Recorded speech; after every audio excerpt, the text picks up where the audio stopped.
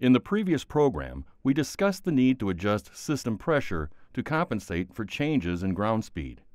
In this program, we'll discuss how to calibrate your spray system and why it is key to an effective application. The easiest way to understand how nozzle type, orifice size, and pressure all interact to achieve the right flow rate and droplet size is to actually go through a calibration example. When we're calibrating a sprayer, we're trying to achieve the gallons per acre or gallons per 1,000 square feet that we need to get the right amount of spray solution and therefore pesticide on the target. There are three things that determine how many gallons per acre you apply. First one is the nozzle flow rate measured in gallons per minute. So for 1 minute's time, how many gallons of spray come out of that nozzle. The second thing is the ground speed at which the sprayer will be operating at. This is measured in miles per hour.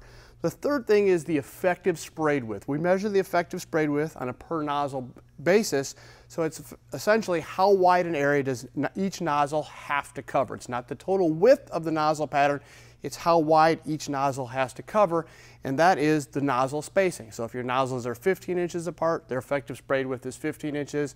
20 inches apart, the effective sprayed width is 20 inches. The ground speed is based on the type of sprayer we're using and the terrain that we're going to be spraying on. So we already kind of know how fast we'll be going when we make that application. The effective sprayed width, it's the distance between the nozzles, that too is also set. So really what we're going to do is determine what flow rate do we need out of our nozzle in order to apply a determined gallons per acre at a certain speed with nozzles at a certain spacing.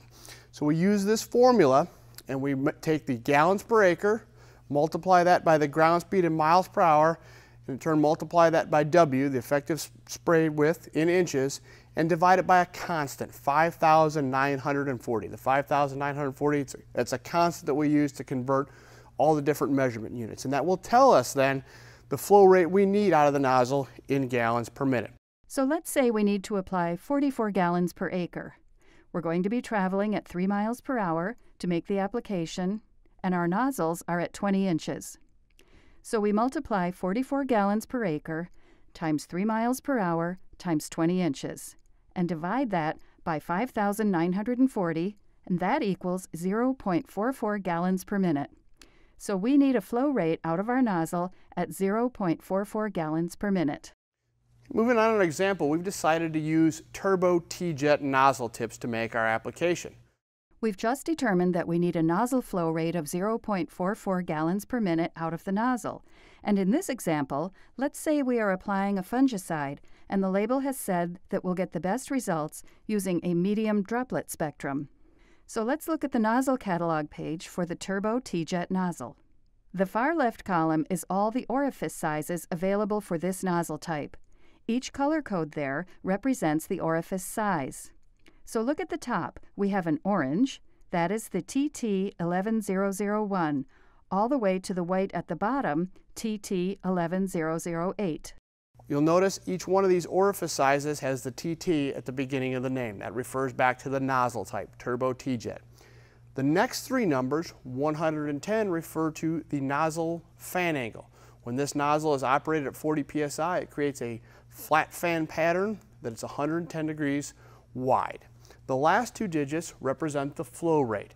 If you look at that 01, put a decimal between the 0 and 1, it's 0.1. So at 40 psi, this nozzle will output 0.1 gallons per minute. We go down to the nozzle on the last part of the page, TT11008. Again, it's a turbo T-jet nozzle. It has a 110 degree fan angle. 08, we put a decimal between the 0 and 8. This nozzle produces a flow rate of 0.8 gallons per minute when operated at 40 psi. So what we would do then is we look at the next column. The next column is the pressure, the psi range for this nozzle. You notice no matter what orifice size you get, the nozzle should be operated somewhere between 15 and 90 psi. The next column is the droplet size. This shows you the droplet spectra classification when we operate that specific tip at a different pressure. It tells us the droplet spectrum created by there. And then the next two columns are the nozzle flow rate. The first column is the flow rate in gallons per minute, and the column just to its right is the flow rate in fluid ounces per minute. So remember, for our example, we need 0.44 gallons per minute. So we're going to start out with the fourth column from the right, and we're going to be looking down the column for that 0.44 gallons per minute. So we're going to zoom in there on the TT11004. Notice if we operate this nozzle at 40 psi, we would achieve a flow rate of 0.4 gallons per minute. If we operate it at 50 psi, we're at 0.45 gallons per minute. So the flow rate we need, 0.44 gallons per minute, is going to be achieved somewhere between 40 and 50 psi. Another concept that's very important to understand is what happens as you change speeds during the application if you're using a flow control system. As I mentioned earlier, most of the time the speed you operate the sprayer at during the application is based on the type of sprayer you're using, the terrain, and the location. How fast can you go while you're making that application? As you vary speed though, if you don't change any of the other variables, you also change your gallons per acre.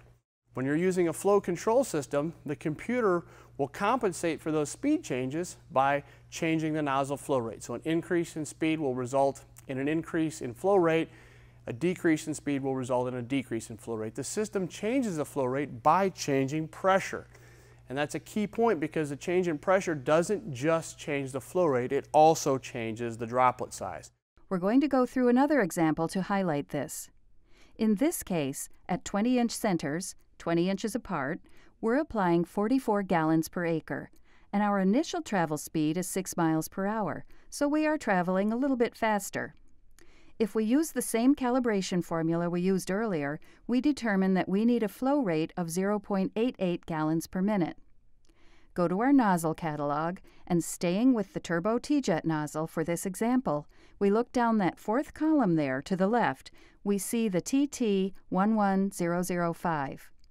If we operate that nozzle at 90 psi, we're putting out a flow rate of 0.75 gallons per minute. If we are concerned about increasing our pressure to 90 psi due to risk of off-target movement, and we cannot find a turbo T-jet nozzle that gives us a flow rate of 0.75 gallons per minute and medium droplet size, we must consider using a different nozzle. An extended range T-jet nozzle, XR11008, produces an output of 0.89 gallons per minute at a pressure of 50 psi and produces a medium droplet size as specified by the fungicide manufacturer. Armed with this information, you should now have a better understanding of how nozzle type, orifice size, and pressure combine to provide optimal flow rate and droplet size, allowing you to easily calibrate your sprayer to achieve the correct amount of on-target input delivery.